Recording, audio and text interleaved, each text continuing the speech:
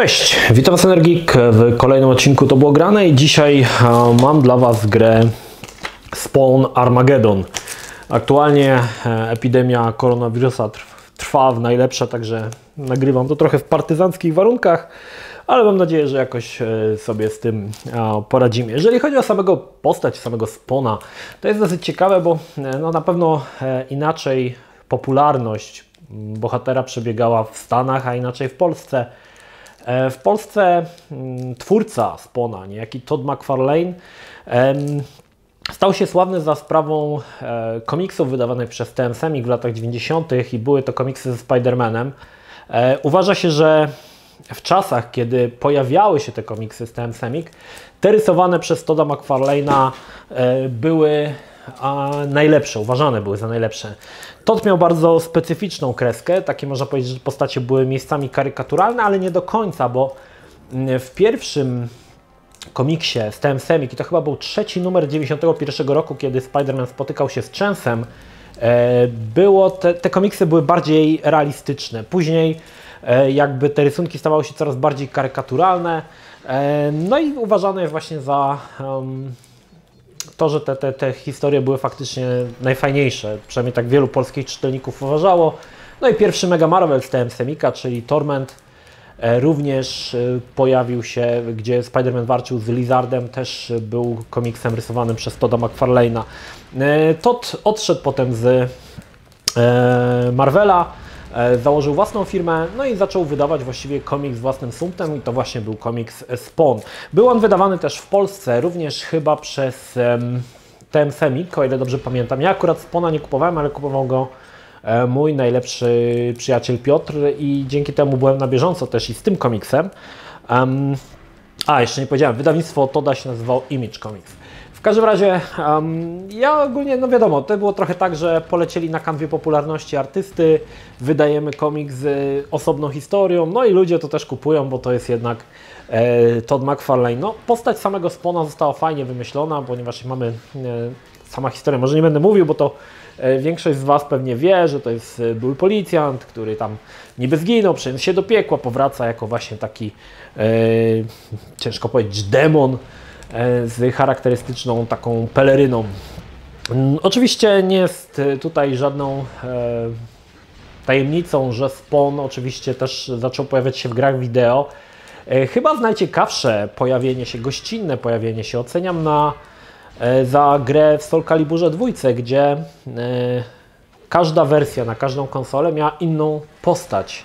Wersja na GameCube'a miała Linka, wersja na Xboxa miała właśnie Spawna, a wersja na PlayStation miała chyba Heihachiego z Tekkena? Dzisiaj już nie kojarzę.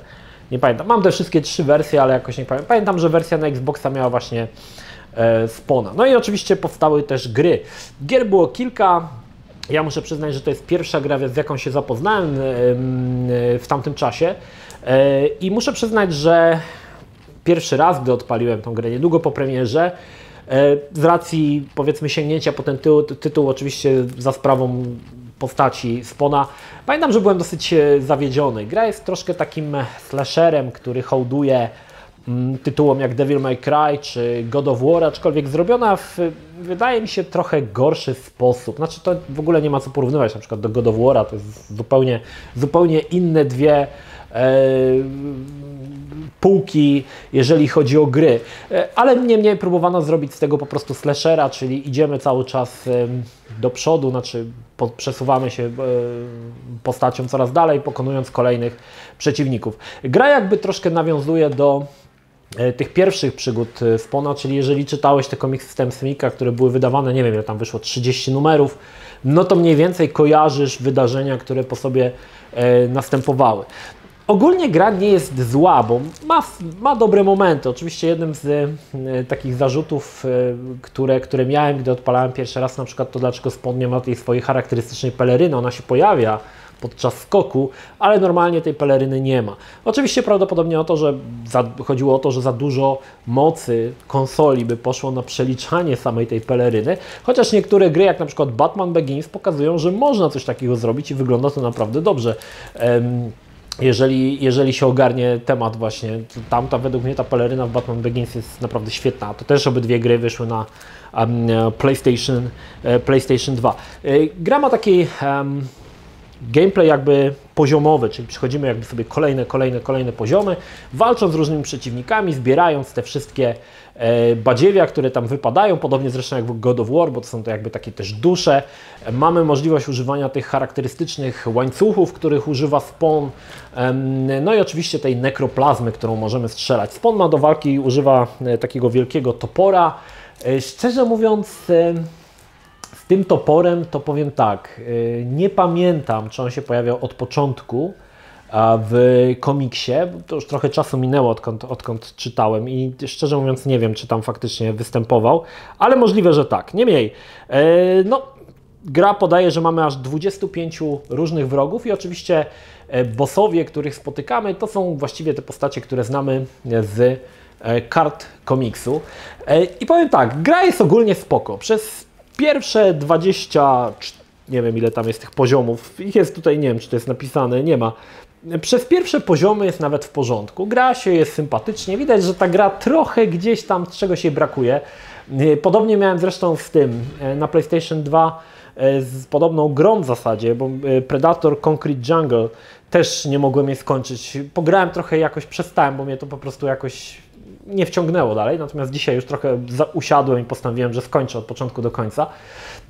I przez większość gry jest nawet okej, tak? No jest ta postać Spawna, mamy tych przeciwników, to jest nawet takie powiedzmy zabawne, tak? Chociaż tam te według mnie mocno skiepszczono motyw kombosów, które są bardzo proste i to nie ma tej dynamiki, takiej głębi, jaka była chociażby w God of War, czy już nie wspominając nawet o Devil May Cry, bo tam to już w ogóle była zupełnie inna para kaloszy, natomiast gra się w to tak powiedzmy sympatycznie, no i do momentu, aż dochodzisz do ostatniego poziomu. I ostatni poziom to jest w ogóle jakieś przegięcie. Było kilka gier w historii, teraz sobie nie przypomnę, ale było kilka takich gier, gdzie przechodzisz całą grę, tak powiedzmy, no jest wymagająca, ale przechodzisz i ostatni poziom Ci dowalają taki poziom trudności, że po prostu nie możesz przejść i koniec. Jakby cały ten czas, kiedy poświęcasz na przejście całej gry, kiedy zdobywasz całe doświadczenie, nijak się ma do ostatniego poziomu, który jest po prostu za trudny dla większości graczy. I było kilka takich gier i Spawn jest właśnie tą grą. Przez całą grę przechodzisz, czasami giniesz, czasami się wkurzysz, że kilka razy musisz powtarzać, ale dajesz radę. No i ostatni poziom Ci dowalą taki, że ta gra jest w zasadzie niemożliwa do skończenia. Problem jest taki, że w Spawnie są wrogowie, którzy się cały czas respawnują. Wystarczy, że przejdziemy do innego pomieszczenia, wrócimy i wrogowie są od nowa. O ile na początku przez pierwsze poziomy to nie przeszkadza, bo rzadko kiedy wracamy się do poziomów, w których żeśmy byli, o tyle ostatni poziom jest zbudowany w formie takiego jakby huba, do którego są połączone różne pomieszczenia, którymi przechodzimy drzwiami, więc każde przejście resetuje tych przeciwników. Nie muszę mówić, że tam są najsilniejsi ci przeciwnicy i bardzo często zabicie jednego to jest kilka minut, czy tam powiedzmy minutę zajmuje, a tych przeciwników jest 3, no i jeszcze jest jeden ból oczywiście, kiedy zginiesz, zaczynasz cały poziom od początku. Od samego początku musisz wszystko tyrać od nowa, co jest totalnie w ogóle już przegięciem pały. No i uznajesz, że ten ostatni poziom to w zasadzie już jest w ogóle naprawdę, to jest mega trudne, zwłaszcza, że tam nie ma tak, że energia wypada Ci na lewo i prawo, to jak raz tam znajdziesz energię, to wow, to jest super, a tak to ogólnie biegasz na jakichś oparach i ogólnie tylko modlisz się, żeby Ci kombos wszedł i żeby ktoś Cię tam z dekla nie zawinął z boku czy coś, także muszę przyznać, że ten ostatni, no to się umęczyłem po prostu. No masakra i powiem Wam tak, to jest też przykład gry, która gdyby, tak jak dzisiaj, recenzenci kończą gry grając pierwsze 3 poziomy i stwierdzają, gra jest super, ale kolejne 3 mogą być totalnie złe i Spawn jest właśnie taką pułapką. Gdybyś ocenił grę na podstawie pierwszych poziomów i stwierdził, że gra jest ok, nawet można powiedzieć, że całkiem dobra, ale kiedy spojrzysz na nią w całości z tym ostatnim poziomem, no to stwierdza, że ta gra nie jest dobra, że skopano tutaj coś ewidentnie, coś tu nie gra i to powinno być inaczej ogólnie rozwiązane. I tak jest właśnie Spawn. Spawn jest taką pułapką dla nierzetelnych recenzentów, którzy kończą gry właśnie niecałe i tutaj jest ta pułapka, ostatni poziom, dopiero musisz przejść całą grę, żeby się o tym przekonać. No, także Przez 90% czasu jest super, ale to ostatnie 10% to jest po prostu ból w dupie totalny. Natomiast jeżeli tak spojrzymy na gameplayowo, no to jest slasher, ale nie ma tej dynamiki. W ogóle, wiecie, na przykład, nie wiem, God of War czy Devil May Cry mają taką dynamikę tych walk, te walki są szybkie, te kombosy się leją na lewo i prawo. Tutaj tego nie ma, gra jest jakby, widać, że taka jest bardziej ociężała. Gdzieś zgubiono tą siłę tych ciosów, które na przykład doskonale odczuwamy, na przykład w ciosach Kratosa. Tutaj trochę jest takie miałkie i nijakie, jakby twórcy chcieli zrobić slashera, mają fajną postać, mają fajny świat, ale nie do końca potrafili to wykorzystać i wyszło to no tak sobie. Graficznie też jest ogólnie biednie, bo wydaje mi się, że PlayStation jak na poziomy, czy tam może na możliwości PlayStation, no to powiem szczerze, że tutaj gra mocno nie domaga, jeżeli chodzi o grafikę.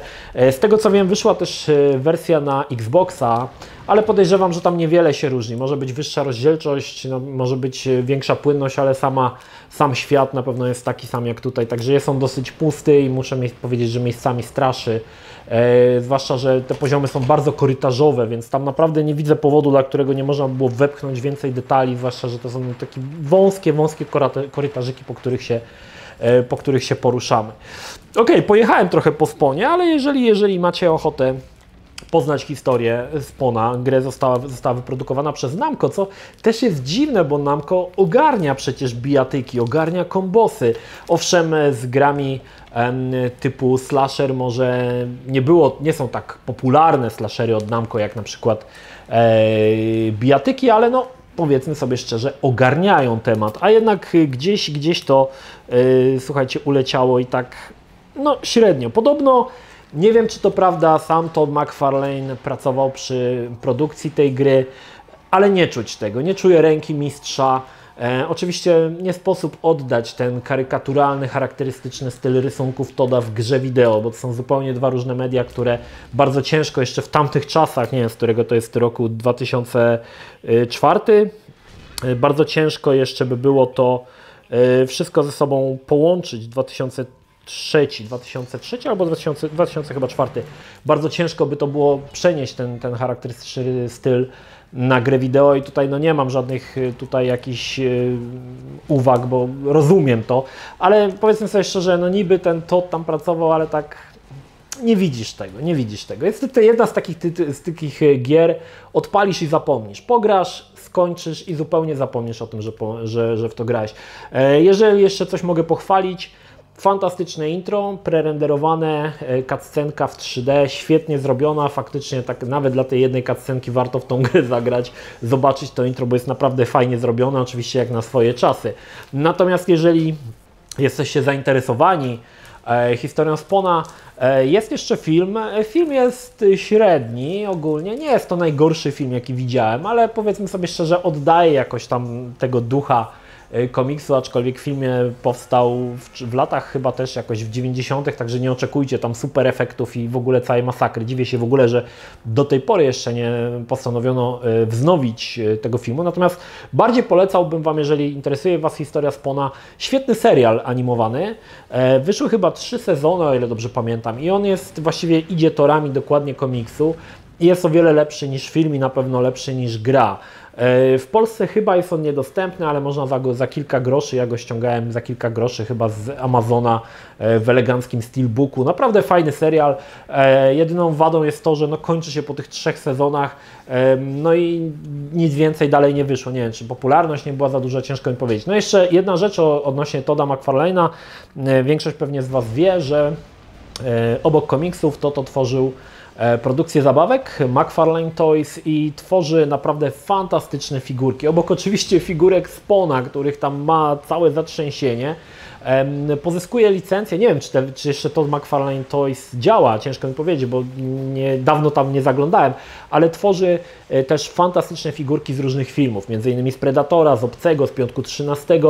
I powiem tak, te figurki to jest mainstream, to nie jest figurka, którą kupujesz za 5000 gdzieś tam w specjalistycznym sklepie w Japonii, to jest mainstream, ale mam 2 takie figurki, 2 Jasonów z Piątku 13 i muszę powiedzieć, że te figurki są naprawdę świetnie wykonane, jeżeli chodzi o poziom detali, o poziom wykonania, malowania. To jest naprawdę bardzo dobra jakość, stosunek jakości do ceny. Oczywiście, tak jak mówię, no to nie są figurki jakieś tam kotobuki z Japonii za jakieś tam chore pieniądze, ale takie powiedzmy, które zapłacisz, nie wiem, 50-60 zł, ale są one naprawdę, naprawdę dobrze wykonane. Także to jakoś tam ciśnie, przekuł tą popularność właściwie swojego nazwiska w komiks, potem figurki, no i to się oczywiście kręci. Także jeżeli, wracając do tematu, jeżeli interesuje Was historia Spawna, nie odrzuca Was kiepska grafika i powiedzmy taki mocno średni gameplay, myślę, że Spawn Armageddon jest całkiem takim tytułem, który można sprawdzić, szczególnie